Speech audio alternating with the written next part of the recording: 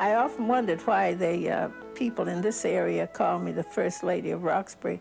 They seem to think that I have been here a long time, and I have constantly been trying to improve this area in which I live, because I love this area. And I think they feel that I stayed here, so I must be a First Lady. Well, I had a mother-in-law that was really a community-spirited person, Ms. Rosa Brown.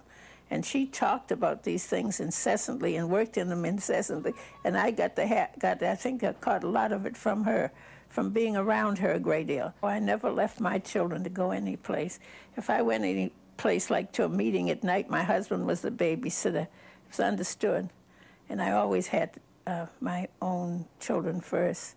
In fact, that's how I began taking them along with me when I could.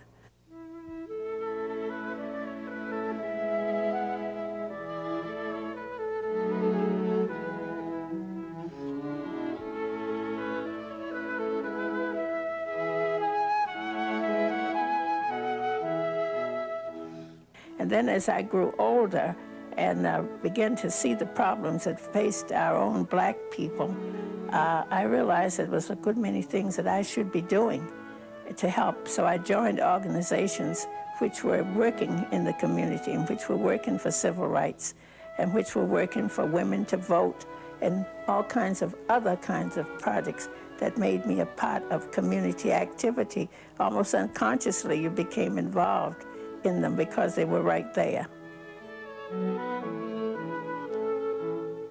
I've been on delegations to go to see people in large corporations to ask them to hire just one black person, and they turn you away and they're going to consider it and they'll see what they're going to do about it.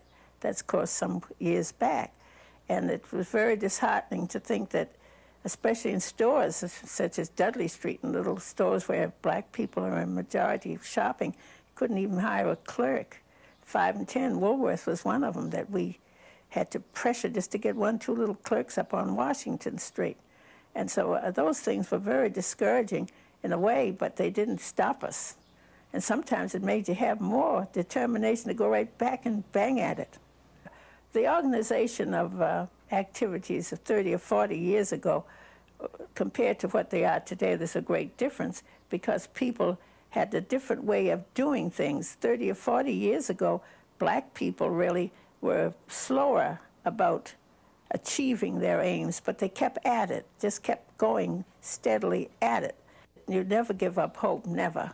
Never give up hope, because just when you think you're going to give up, that's when you could really gain the victory if you just kept right on going just a little bit more. To be remembered in my life is that I have tried to share myself with others, that I have given the best years of my life to help others, and that I really feel that it has been effective, because I've lived to see some of the things that I wanted to see come true.